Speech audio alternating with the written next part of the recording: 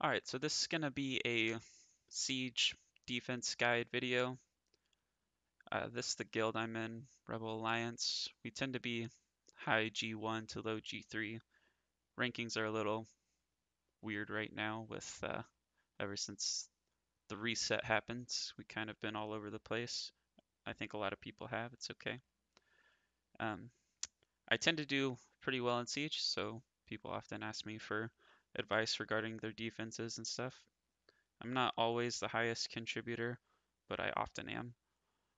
And anyways, here's my defenses currently. I usually reset records, but since I know I was making this video, I wanted to have some kind of evidence that I do okay. My personal goal is a 1-to-1 win-to-loss ratio. The 0-to-0 there with Bastet and Perna, that one's usually 1-to-1. It just hasn't been hit in a while. Vigor is obviously king. You can build 10 vigors, and he fits in any defense. He's just absurdly good right now. When I don't get 1-to-1, I'll usually move runes around or change the comp up a bit or build another vigor or something like that. Anyways, there's this great post on Reddit by the user Revel Rain.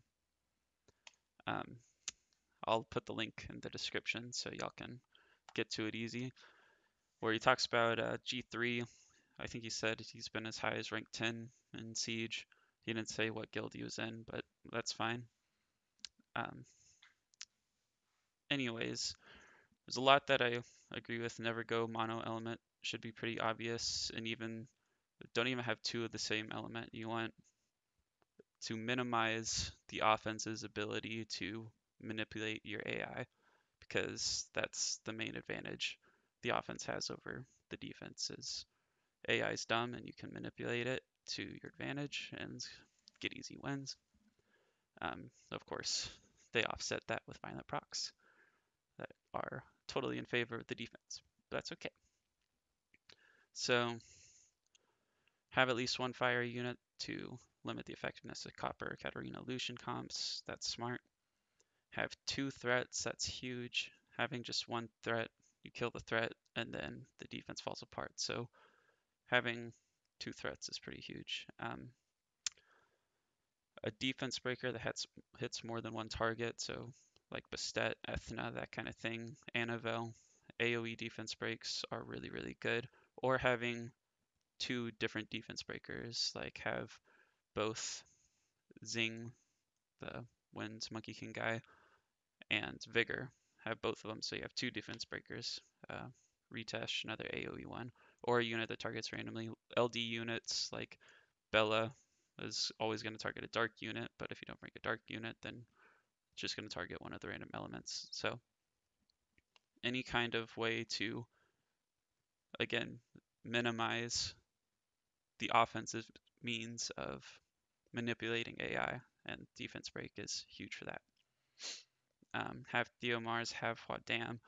This was about a year ago, the post. A lot of it still applies. I think Theomars has fallen out of the meta a little bit.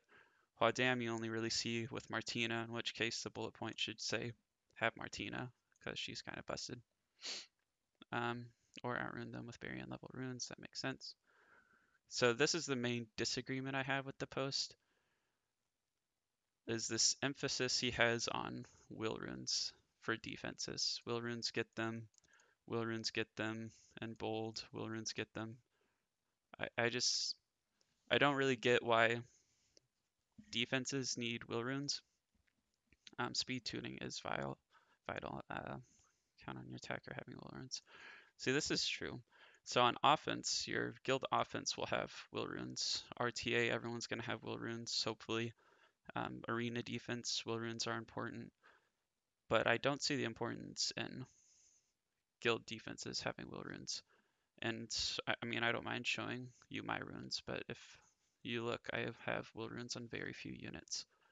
And the reason is if you go to this website, swgt.io, you can see common counters to common defenses. So like Kamoon Skogul Vigors, pretty huge right now. So does any of these offenses care if this defense has will runes or not? So here's Elucia Harmonia Vigor. Well, this is going to take the second turn, right? Because Kamoon has a speed lead, so Vigor on theirs, on the defensive side, is going to go first 10 times out of 10. Unless you have a Swift Vigor and they have a slow Violent Vigor, then maybe not. Regardless, doesn't really care if they're on will runes. It's a slow, grindy match where you control the Vigor, kill the Kamoon, control the Skogul, kill the Vigor, then kill the Skogul. So Ajir, Lauren, Delphoy is her name. That one, same thing. It doesn't really care if there's will runes. It's not any kind of cleave comp. It's bruisers versus bruisers. I guess Lauren isn't really a bruiser, but Ajir I would consider a bruiser, and then a support from Delphoy. I don't really know what's called Lauren other than control, like attack bar control. Anyways, it doesn't particularly care about will runes. It's going to take the second turn as well, and you're just going to control the attack bars and slowly probably kill Kamoon first, maybe Vigor. Kind of depends if Lauren lands her defense break. But anyways, it has 9 upvotes to 3 downvotes. I think that's more so a rune issue. I think it's a good counter. I use a Ajir Lauren Harmonia. Harmonia is very good against Skogul always.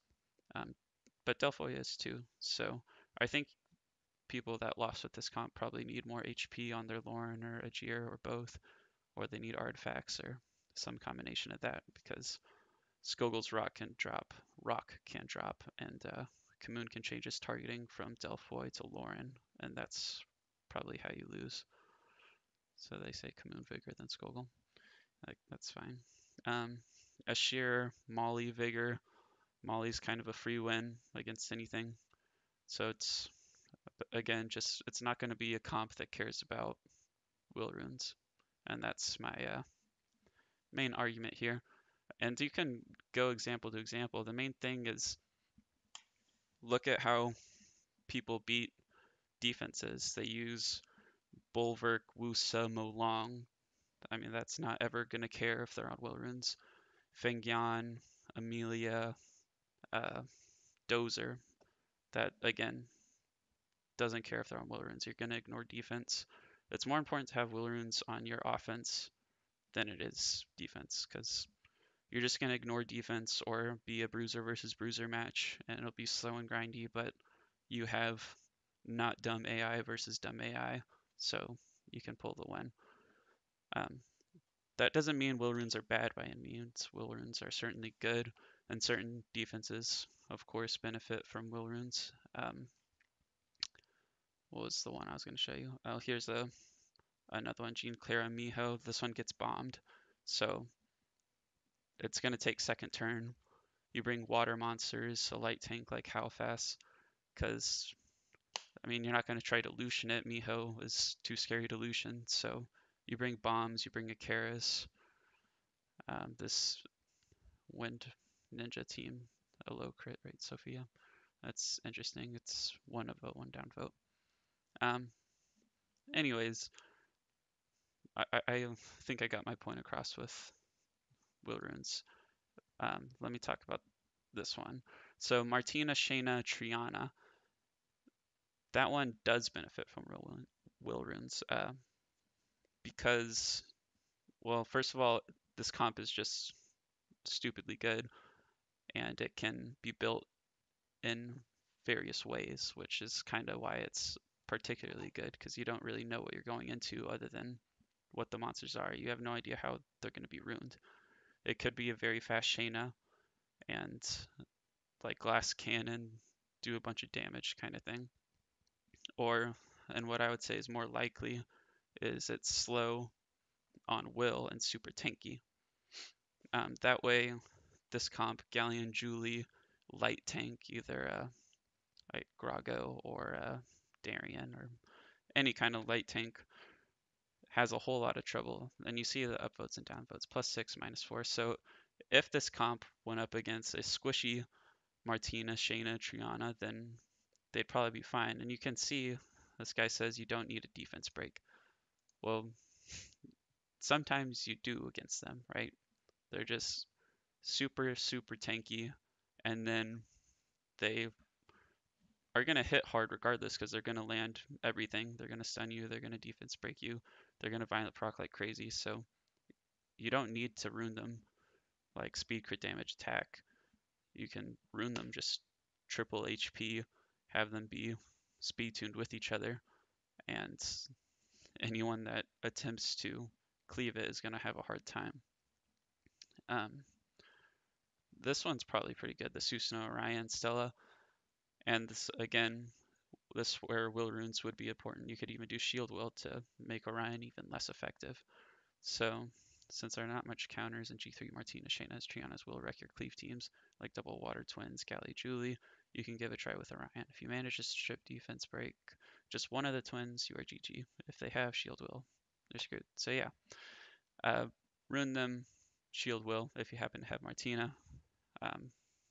I certainly recommend Triana over Huadam. I think Huadam makes it easier to Julie or Lucian than Triana does. The sustain she provides is really nice. Anyways, that's enough of that. Alright, so this is a Excel sheet I made to help me with theory crafting defenses. It's essentially a checklist of the monster's kits to get a bunch of good things out of the 3 monsters going on the defense, right? If you think of a resume with requirements and preferences, that's essentially what this is. So there's 2 main archetypes with defenses. You have cleaves and tanky bruisers.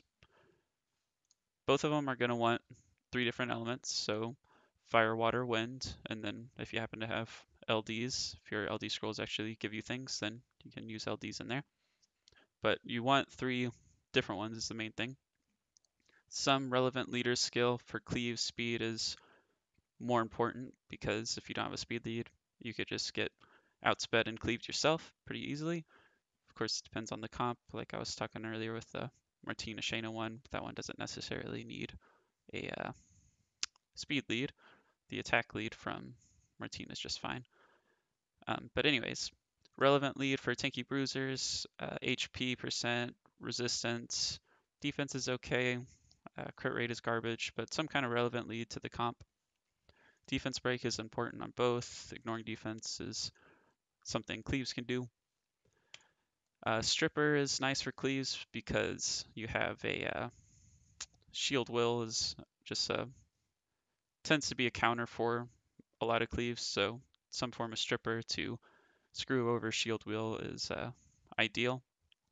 For tanky bruiser comps, in case someone brings a tanky bruiser to your tanky bruiser and it's just going to be a long drawn out match, you just want to throw in as much sustain as possible to counter their sustain and let your violent procs do work. And then 2 or more threats, you want at least 2 threats for sure, no matter what the comp is. So rune requirements, speed tuned is a must always. Everywhere in the game you want speed tuning. And for rune requirements, you won't see will anywhere for me. I don't think will is as important as violent is. Violent is absolutely necessary in every comp. Violent gets you defense wins. Like I was saying earlier, with you want to minimize the offense's ability to manipulate AI, you also want to maximize the defense's RNG, and you do that with violent or despair. Hey, buddy.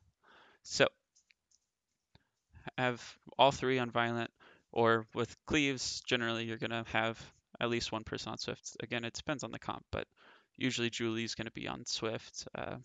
Maybe like Sierra Gianna comps. Gianna will usually be on Swift. Not always. It just depends.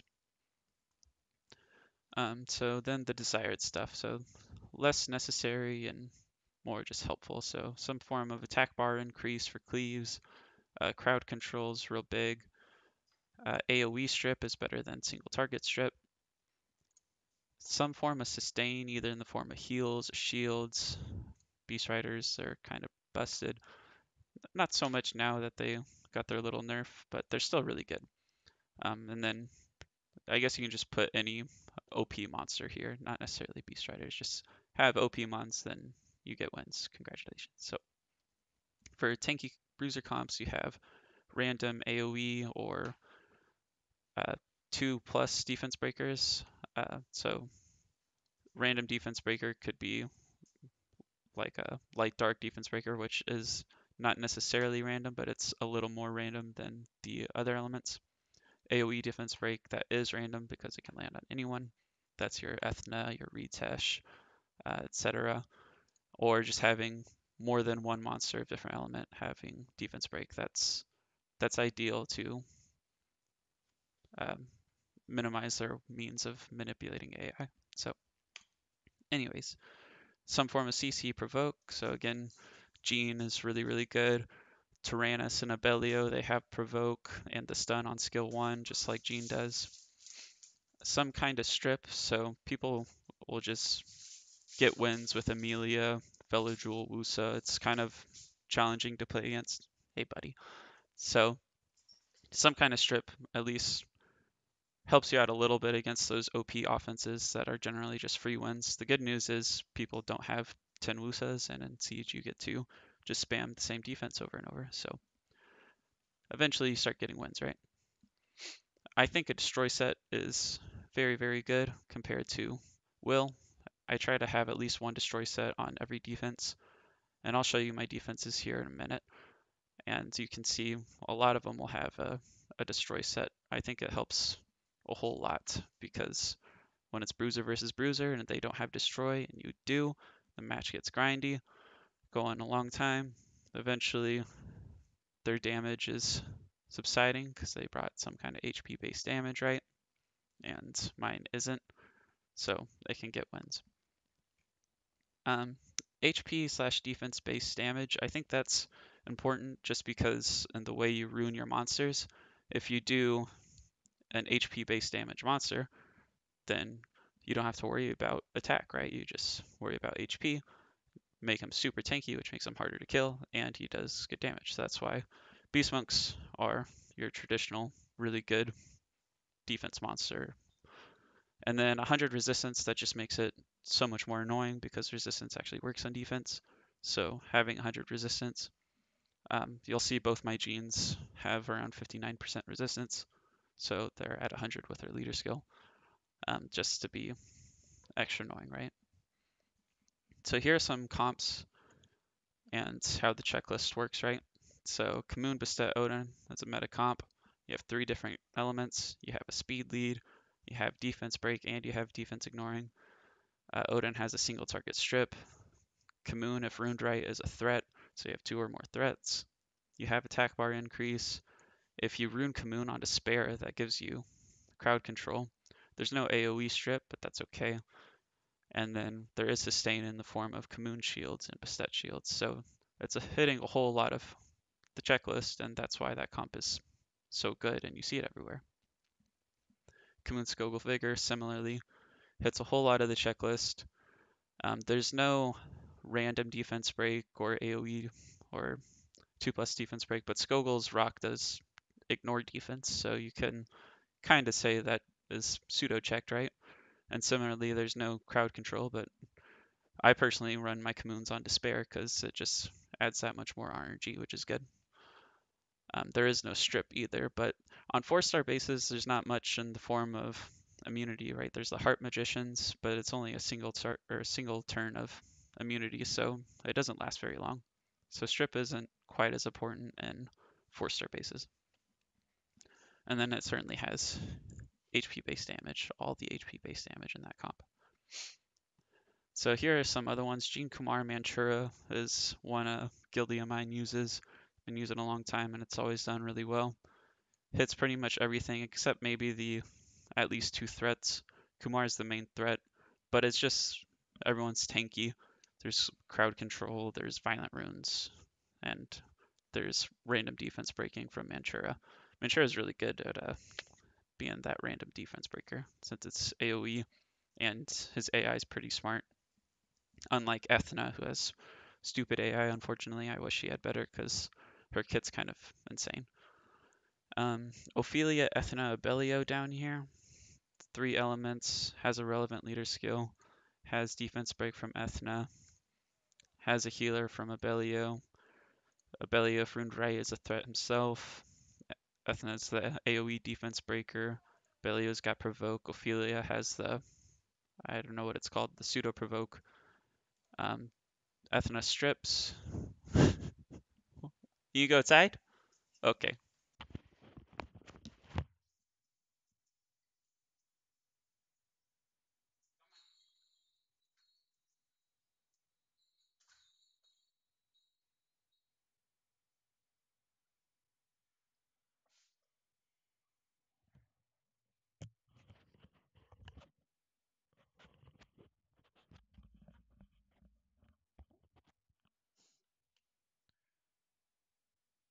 So, anyways, Ophelia, Ethna, Abellio hits all them check marks. And that's what you're trying to do, right? Just hit all the check marks you can, minimize their means of manipulating AI, maximize your defense's RNG through your runes, be speed tuned.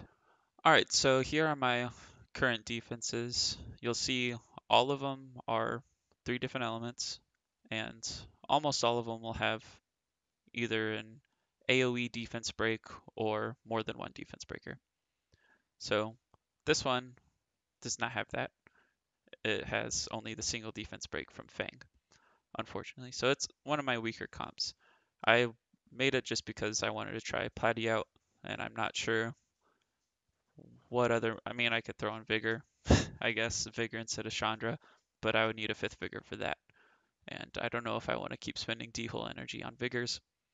Um, but who knows? Maybe I will. And it's doing okay. It's 3 and 4. Another thing you'll see out of my comps is very few will runes. So Fang is on destroy, Chandra is on destroy, lots of destroy. Platy's on violent energy, nothing too special there. I I don't know if she would benefit from will runes. I feel like this comp people just use Dozer against, maybe like Olivia Raccoony Dozer, something like that. So I don't think will runes are that important if you're just gonna, or maybe like Callie, Chloe Covenant is a pretty popular comp for just ignoring Chandra's defense with Covenant and just one-shotting him. In this case, I guess you kill Platy first so she doesn't just bring people back, but whatever. Ophelia, Ethna, Abellio, we saw that on the Excel sheet. So it hits all the check marks, but it's not doing incredibly well. Part of that would be rune quality, and then part of that I hear Ethna has just bad AI on defense, unfortunately. I have her runed on Violent now. She was on Despair, so I'm hoping Violent runes will help her take more of the correct turns and not the incorrect turns of doing skill 1 over and over. Because she should be able to do this skill just every other turn, right? And be defense breaking like crazy and taking lots of turns. And then she's got an innate stun and strip, and now it's even she's stealing the beneficial effects. So she's got a crazy kit and then awesome base stats to boot. So I want to get her to work. Um, if I can get a defense working for her, then I'll give her more premium runes. But in the meantime, she's just runed okay. And then Abellio, he has the destroy set in this comp. So Kamoon, Monty, Vigor. This is currently my best defense. It's doing really well, kind of carrying my contribution at 20 and 4 right now. So that's a 5-to-1 win-loss ratio, right? And that's because Dice Magicians, like Brownie Magicians, take lots of turns. So there's lots of RNG, there's lots of stuns. My Kamoon's on Despair also, so plenty of Despair, or plenty of stuns, I should say. And then Vigor is just, he's Vigor, so he's hard to deal with. Galleon, Clara, Miho, it's pretty meta right now. It used to be Galleon, Clara, Yen, which I think Foxy popularized that with his malicious video showing their defenses. Miho kind of took over Yen's spot because, well, it's dark for one thing, and it's more challenging to kill. is the other. Yen you can kind of tank with Rena. Not always, because Galleon somehow always lands defense break on defenses, which is strange. But it is what it is. It's a pretty good comp. If you want to make it like particularly good, I think Miho needs to be on violent. And then if you can make her like 100 resistance, because I think people tend to bomb this comp. Or you can also do like HP tank, so maybe a bomb doesn't one-shot her, or Ikara's the dark sylph, I think. Uh, if it can't one-shot it, then Miho, keeps doing Miho things until their cooldowns reset. So I think Violent in either an HP tank or 100 res or combination of that is really strong. I don't have that because my runes are spread too thin at this point, my Violent runes anyways. So, and I don't like Miho enough to give her super quality runes. I have her like a Garo Glass Cannon kind of build. Rakan, Annabelle, Tyrannus. So another AoE defense breaker with Annabelle. Tyrannus has extra sustain with the defense buff. I gave him the RTA aura. I think it looks nice. Rakan is on Violent Will, so I do have Will runes. They exist. Annabelle is also on Will. And this is more so just because of the stats, not necessarily because they need Will. It's just like that has good accuracy and health and defense and attack for it. It has, all the things. This one has lots of attack and defense, not much speed, but it's got all of the things, which Annabelle needs all of the things, right? She needs health, attack, and defense to do stuff well. And then Tyrannus, he has my destroy set in this comp. So everyone's got or not every comp, but almost every comp has a destroy set. So Light Drunken Master I really like. I gave him good runes because he proved himself well, unlike Ethna. This comp, I can't prove that it's 1-to-1. It's 0-to-0 right now, but in the past it's been 1-to-1 and even better than 1-to-1. Not so much as we got higher in rank, but it was like 1.5-to-1, then fell to 1-to-1. Anyways, he earned his transmog. He earned one of my most efficient violent sets. It doesn't look like one of my most efficient violent sets. It just is because his base stats suck so bad, right? So he needs really good runes to work. So he has like that silliness and that silliness. But anyways, he does good things. And then Perna has the destroy set, not Will. I like destroy Perna too for offense. If I do Gene Perna, Vigor or something, um, if it's a grindy match, the destroy on Perna can be helpful. Also, it's stat wise too. Like they were good destroy runes. So Gene, Beast Monk, Vigor, nothing special there. Gene, Beast Monk X has been meta for a long, long time. Gene, Chandra, Perna was there for a long time. Not so much now. The problem with Gene, Chandra, Perna is there's no defense break at all. It's just a really annoying comp. And of course, you can spam comps over and over, so your counters go away. But anyways, nothing special there. Destroy on Kumar. 59 resistance on Gene, on both Genes, just to make it extra annoying. Super, super tanky Ritesh, because now you can't, well, you may be able to copper him. Man, that's really freaking out. What was that? That was neat. So yeah, I mean, some coppers will be able to one-shot, but other coppers will have a challenging time to one-shot him. Sierra Orion, not as good as Sierra Iris, but I don't have Iris because LD scrolls don't actually give you things. They just kind of, it's 3-star food. It is what it is. This comp can do really well. Like this guy Rep in my guild, he invested runes into the comp, and so it does well. It's 23 and 18. So it can get the 1-to-1 win-loss ratio, right? Mine does not because I haven't invested crazy runes into it. I invested my runes elsewhere, so it is what it is. Camoon, Vigor, Skogel. So this is the big meta comp that everyone runs everywhere.